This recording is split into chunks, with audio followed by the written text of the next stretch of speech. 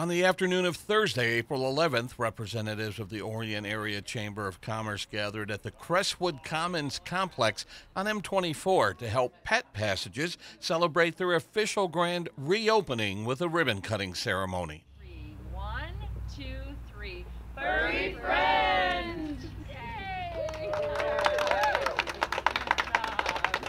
It's been so awesome to be able to attend other ribbon cuttings and ours as well, and we've had a lot of people here today. It's great to see the support of this community, both within the chamber and just other people that we've gotten to meet, customers, pet parents. It's been wonderful.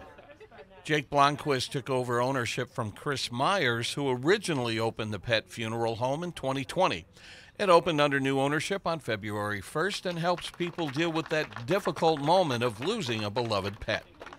First of all, we're here to help, especially for those who want to plan ahead of time. You're welcome to give us a call, shoot us a text. That way we can help walk you through what you can expect.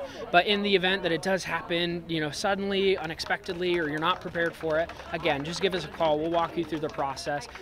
We are a pet funeral home, so we do have viewing rooms that allow people to come and say a nice, quiet, final goodbye, and then we take everything from there. Our paperwork can be done in person with us walking you through it, or we're also happy to do that through our website. It's all self-guided, really simple, really easy. Pet Passages has 2 locations in Michigan, Lake Orion and Livonia. For more information, visit petpassages.com, or you can find them on Facebook at Pet Passages Lake Orion. In Orion Township, this is Joe Johnson reporting for ONTV News.